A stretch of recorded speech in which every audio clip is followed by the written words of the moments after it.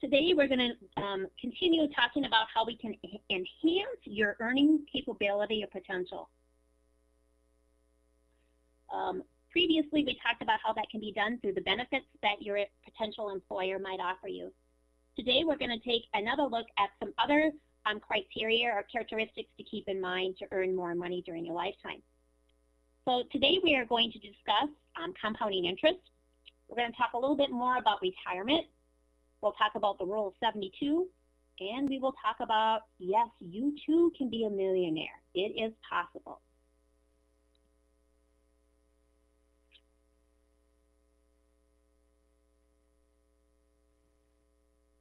You are never too young to think about your retirement. I know you're getting out into the real world. You're thinking about all the things you want to do with your paychecks, but keep in mind that retirement will come faster than you realize. I have been teaching for almost 20 years, and it's gone by extremely fast. And now I'm looking at the other side, thinking about when I can retire. As stated in presentation number 1, when you retire, there are some things to keep in mind. When we're retiring and investing money, you have the principal amount, you have the interest rate that you're going to be using, as well as you need to have time. And for all of you out there, that's one thing that you have that I don't. You have time. And if you start investing early, the more money you will have in the end. And that is the key to being a millionaire. So some things to keep in mind about retirement. Social Security benefits will not be enough to have a comfortable retirement. What I tell my students is don't even plan on Social Security. And then if Social Security is there, it's just another icing on the cake that you have. With the state of Social Security today, we really don't know what's going to happen. So the best advice I have is don't plan for it, and if it's there, it's the icing on the cake. Also, the quality of life you have in retirement depends upon you. As stated earlier, how much you save and when you begin saving, and how well you invest that saving. Being knowledgeable on how to save and invest your money. Take advantage of work retirement saving plans, such as 401k plans that's offered by your employer, or if that's not offered, or in addition to, you can open an IRA, which stands for Individual Retirement Account. Again, start saving for retirement as soon as you can. Time, because that will start working for you. Okay. First, let's talk about simple interest versus compound interest. Simple interest is interest earned on the principal investment, and compound interest is earning interest on interest. Compound interest relates to charges the borrower must pay, not just on the principal amount borrowed, as in simple interest, but also on any interest outstanding at the point in time.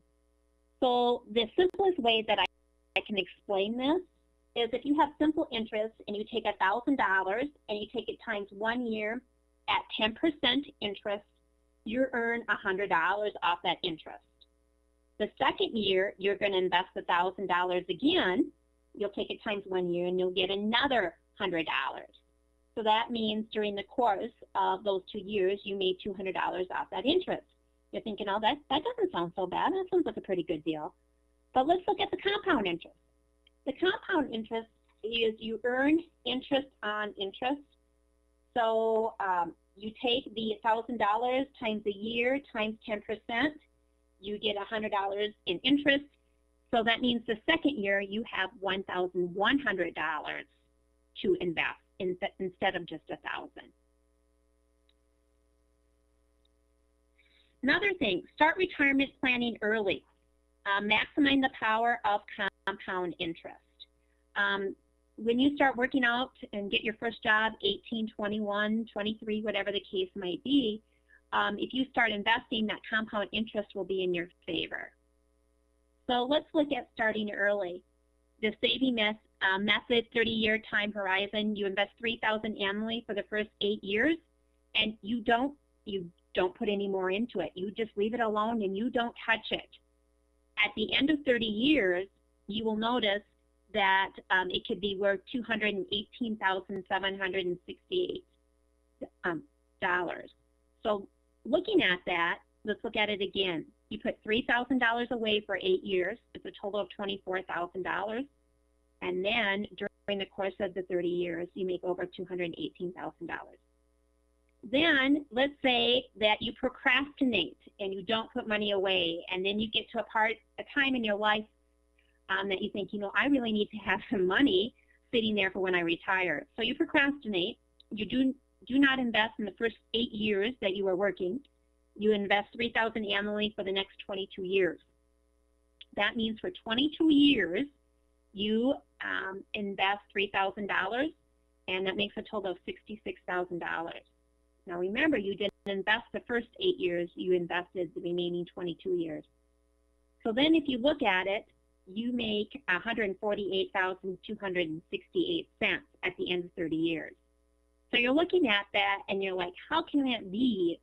I invested the first 8 years and I have a lot more money of $218,000, and then I procrastinated and then I put in $66,000, but my end investment is only $148,000. Again, this goes back to what we talked about right at the start of this presentation. It's time. Time is really important to help with that compound interest. Okay, let's specifically look at different types of retirement accounts. So you have some retirement accounts sponsored by your employer, and then you might have some that are sponsored by you, that you do individually. So let's look at employer-sponsored. A lot of times, as we talked about in presentation number 1, this is a benefit that employers can offer you, and it's a really nice benefit. So let's talk about a 401k. A 401k is offered by employers as a way for their employees to save money on a pre-tax basis that they can use towards retirement. You can use the money in the account to invest, and the returns will not be taxed. Upon the age of retirement, you can withdraw the money and then pay a regular income taxes on that money.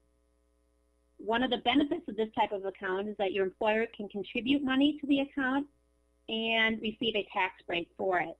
A lot of times, too, employers will match it, or they'll pay 50% of whatever you put away. I would take advantage of this.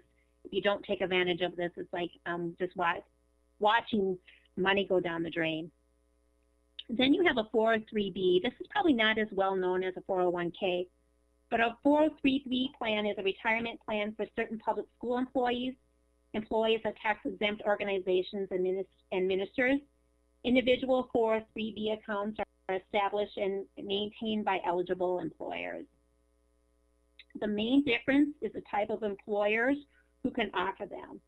So like a 401k plan will be offered for profit companies, where 403B plans are only available to employees of tax-exempt organizations.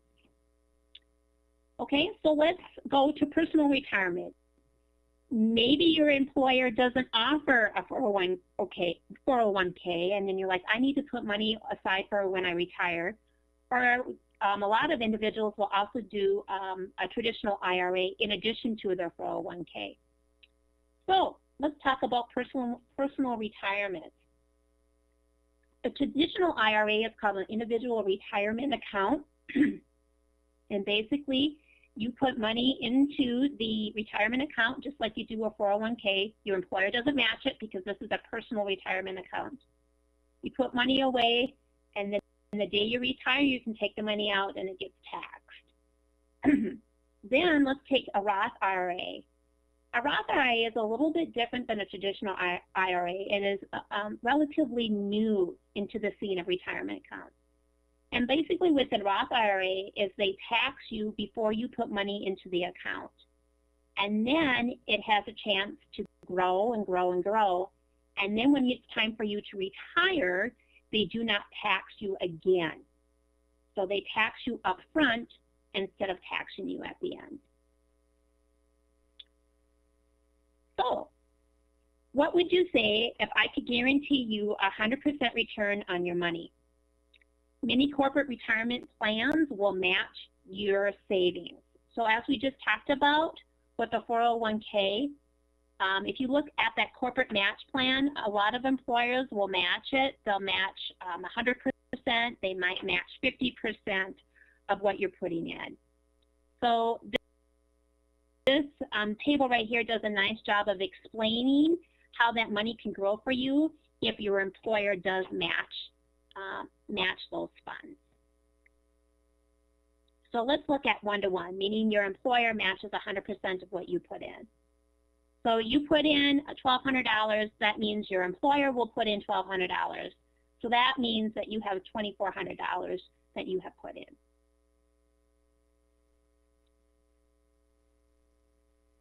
Okay, so we talked a little bit about traditional IRAs and Roth IRAs, the benefits of tax-free growth, your employer's plan, or an IRA as well. So if you look here, if it's tax deferred versus if it's taxable upfront.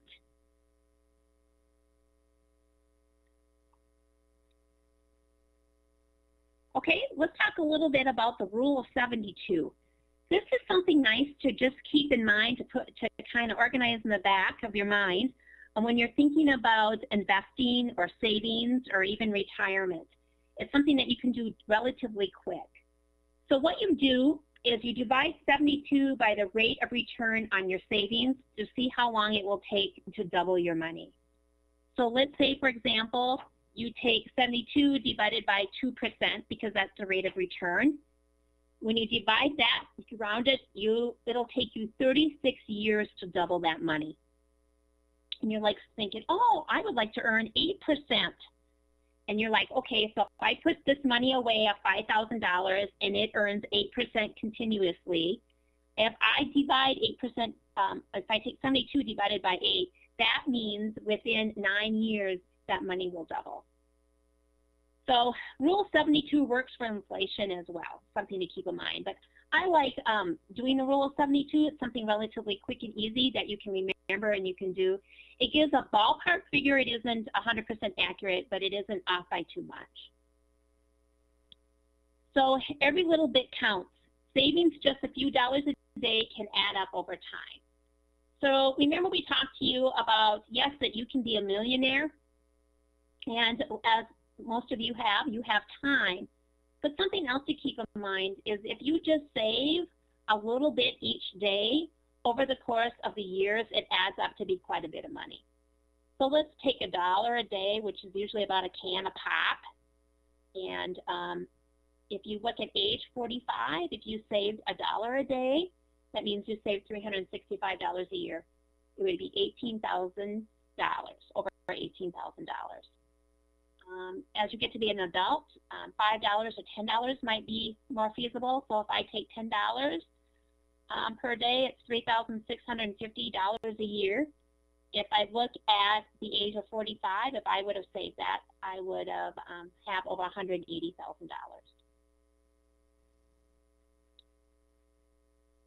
The best retirement advice ever given is when you get a raise, put half of it into your retirement savings. Because remember, it's a raise. You weren't expecting that money anyway. When you start to do that, that money will grow for you. Increase the payroll deductions for your retirement plan as soon as you get the raise. Save the money before you get used to having it. As we talked about, remember, it's a raise. You didn't have the money to begin with. And then the last thought, consider at target maturity mutual fund if it is offered. You can have target dates 2050, 2055, or 2060. So I hope today that you learned a little bit more about retirement, why it's important to start putting money away as soon as you can. Remember, time is on your side. We also talked a little bit about compound interest and why investing with compound interest is so important.